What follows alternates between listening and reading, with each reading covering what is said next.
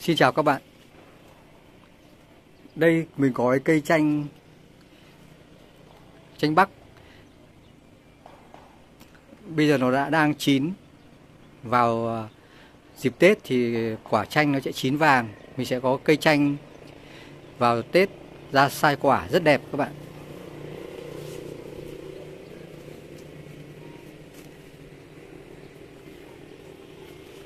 Đấy thì hôm nay mình sẽ chia sẻ cách chăm sóc và trồng cây chanh như thế nào để cho nó ra quả đúng vào dịp Tết. Đấy, hôm nay đã là 12 tháng 12 âm. Thì cây chanh của mình nó quả chín vàng, rất là đẹp.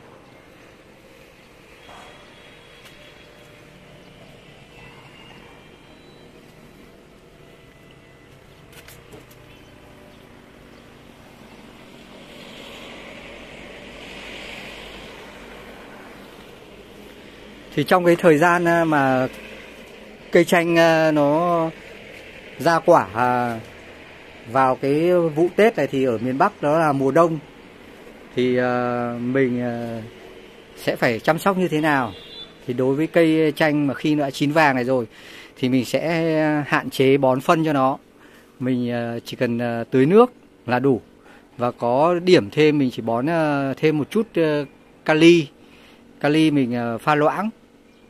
Hoặc là mình có thể dùng dịch chuối mình tưới. Thì chứ trong vòng khoảng 10 đến 15 ngày tưới cho nó một lần. Còn nước tưới hàng ngày thì mình sẽ giảm cái lượng nước đi. Thì vào mùa đông thì cái cây chanh nó cũng cần cái lượng nước ít hơn mùa hè.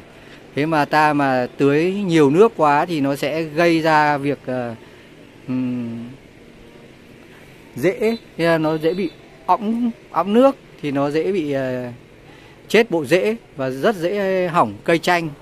Thì cây chanh vào cái mùa đông, vào mùa giáp Tết này thì ta chăm sóc thì ta sẽ cho tưới ít nước và sẽ ngừng cung cấp NPK cho cây. Tại vì khi mà mình mà chăm sóc NPK vào thì nó sẽ bật lộc, bật mầm ra nhiều thì quả chanh của mình nó sẽ dễ bị rụng.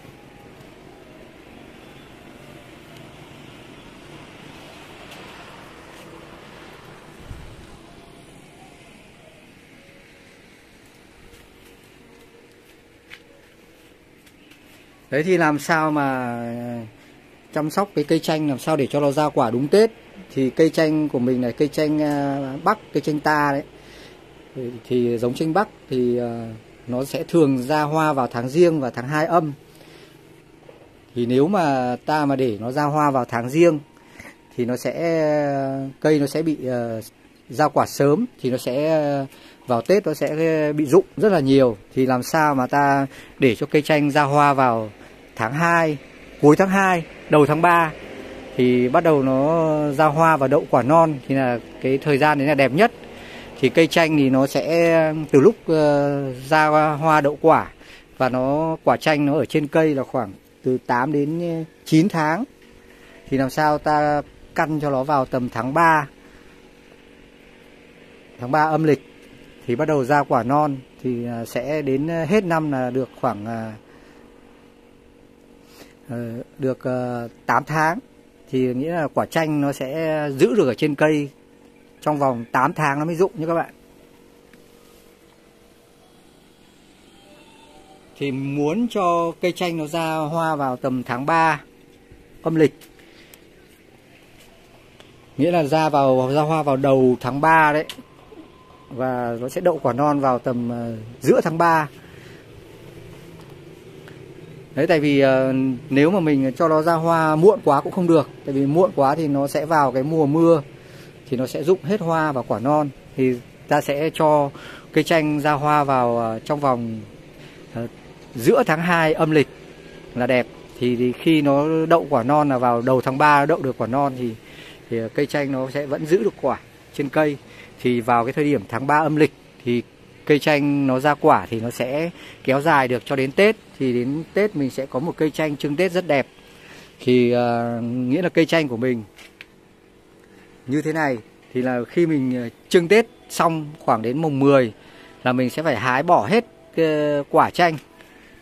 Mùng 10 âm, mùng 10 tháng Giêng ấy các bạn, mùng 10 Tết thì mình sẽ phải hái bỏ hết quả chanh. Thì lúc đó để cho cây nó nghỉ ngơi thì bắt đầu đến giữa tháng 2 hoặc cuối tháng 2 nó ra hoa thì là rất là phù hợp. Thế còn đối với những cái cây chanh mà nó không có quả hoặc ít quả mà ta hái hết rồi thì trong cái thời gian vào tháng mùa đông này thì mình sẽ muốn cho nó không ra quả là mình sẽ phải tưới nước đều hàng ngày. Chứ nếu ta để nó khô cạn thì nó sẽ dễ bị ra hoa nhé các bạn. Nếu ra hoa sớm quá thì mình sẽ không có cây chanh đẹp để chơi vào Tết.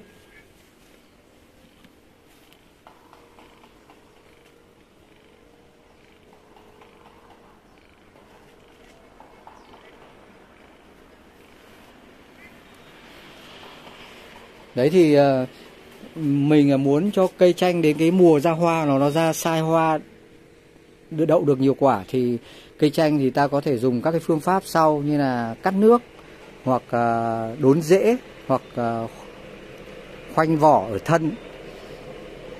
ở thân, hoặc ta có thể để cho nó nhiều quả trên cây, ta không chảy. Nếu mà như mà cây chanh mà ta cứ ra quả này xong ta lại chảy ta ăn ấy thì cây nó sẽ phục hồi nhanh. Thì khi nó phục hồi nhanh thì nó ra cái lớp lá mới thì nó sẽ không ra hoa. Thì làm sao ta để nhiều quả thì coi như là cũng là một cái cách làm suy cây. Mà khi cây bị suy thì bao giờ nó cũng sẽ kích thích để ra mầm hoa nhiều hơn, là cây nó sung nó khỏe thì nó sẽ hạn chế ra hoa hơn.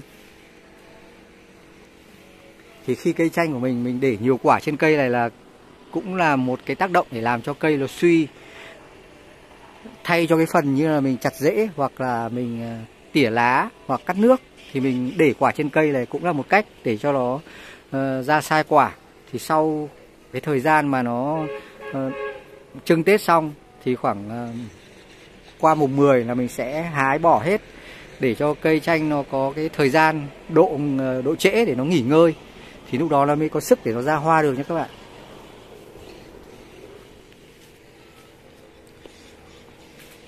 Đấy thì hôm nay mình chia sẻ cách để chăm sóc và trồng cây chanh như thế nào để cho nó ra được cái lứa quả đúng Tết.